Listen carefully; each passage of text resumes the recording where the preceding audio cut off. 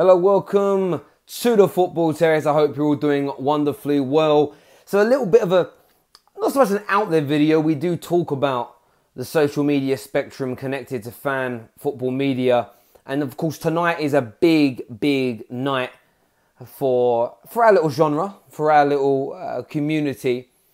We have Rants and Bants versus Kieran. If you don't know who Kieran is, he's obviously the son of DT, fighting at the O2. 7 p.m. I think the event kicks off, and it's going to be an interesting night. There is no doubt at all in my mind. There are some. I don't really know who anybody else is that's fighting, but there's going to be some good white collar boxing, some celebrities or some. I'm told they're celebrities. I don't mean it rudely. I just don't watch a lot of TV apart from like box sets, and I don't think these guys have been in Lufa or Power or anything like that. But anyway, Rants is fighting Kieran, and it's an interesting one for me because I know Rants quite well. We speak on a regular basis, and he looks sharp. He looks quick. I know he's done boxing in spells for large parts of his life, played at a high level of football, so from an athletic point of view, very good. And he is up for this fight. He is confident, he's sharp, he's trained really hard over the past few months to get himself 8 weeks or so to get ready for this fight. Kieran, again, I've met him recently for the first time. Nice lad, really nice lad. Very polite and humble in the way he addressed me. Equally as confident. Completely admitted to me that had never boxed before, but has had fights and in other sort of walks of life and other disciplines prior to taking up boxing. And he's confident. He feels that he is the younger man, the fitter man, the better athlete. And he also believes the better boxer. He has had training, and we've seen some of the stuff come out from on DT's sort of accounts over the past few days. Kieran has had training from some very well-established boxing professionals. So that makes it a fair fight. There are a lot of people worried about that, and for me, it does make it fair. In terms of who's going to win and the direction this fight's going to go in, it's a tough one for me because this isn't a street fight. This isn't even MMA. This is boxing, which is a very different discipline with a referee who's only going to allow you to fight in a particular way. And what I mean by the MMA comment is that you can.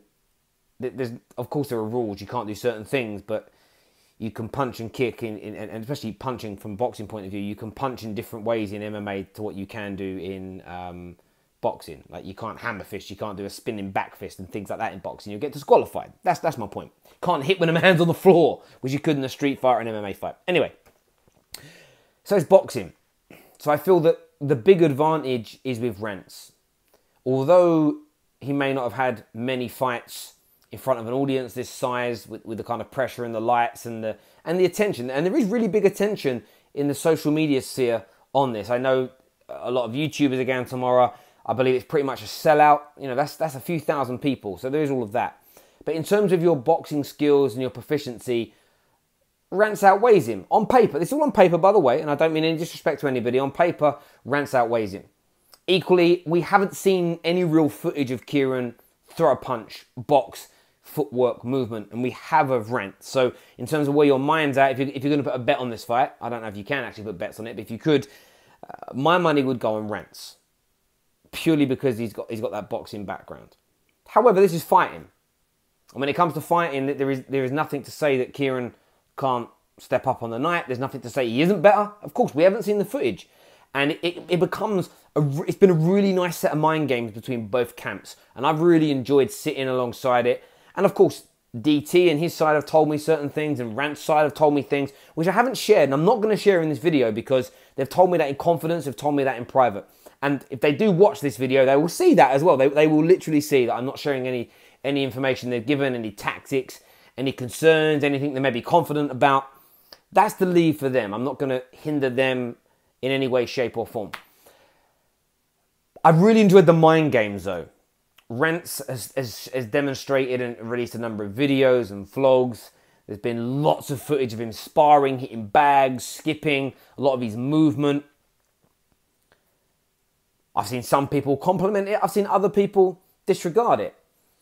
And even within that, there could be a mind game. So one could say, right, let's show off how good we are to really make Kieran nervous.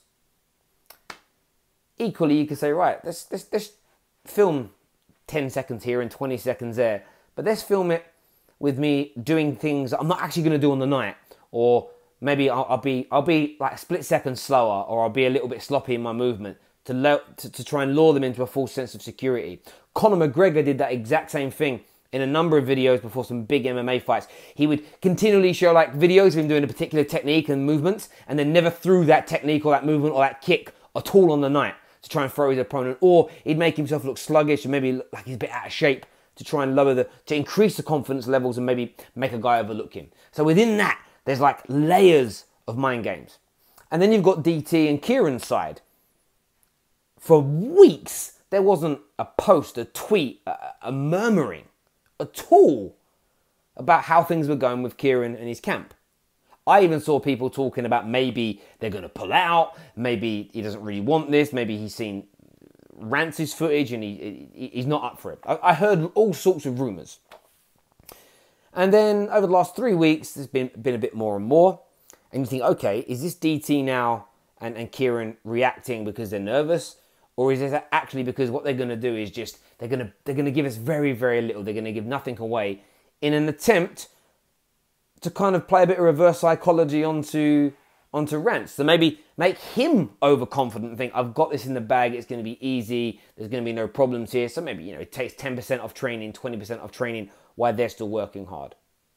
Or it could be, I'm just going to temper the idea of releasing information, talk confidently about what we're doing, we're going to silence him. The video, of course, that was released by DT tonight, all at the very last minute, that element of if Rants watches it and sees something he's worried about, or he sees something that, oh, God, they're powerful punches, or that's really good movement, there's no time to work on anything new.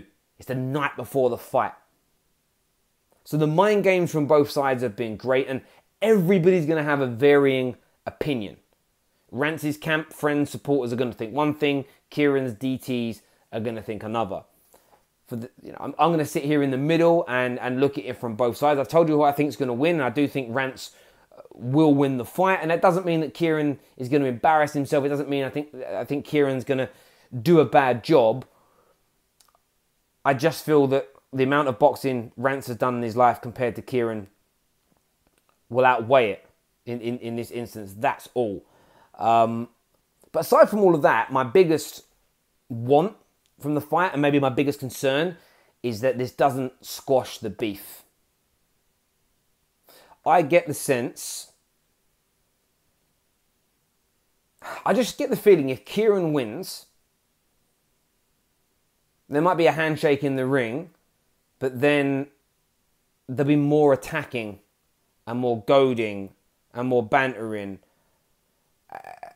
even more so than in the lead up to the fight and prior to it being agreed from DT's side. And I'm not saying necessarily from DT, but from his people and his supporters, which is only going to engulf things further.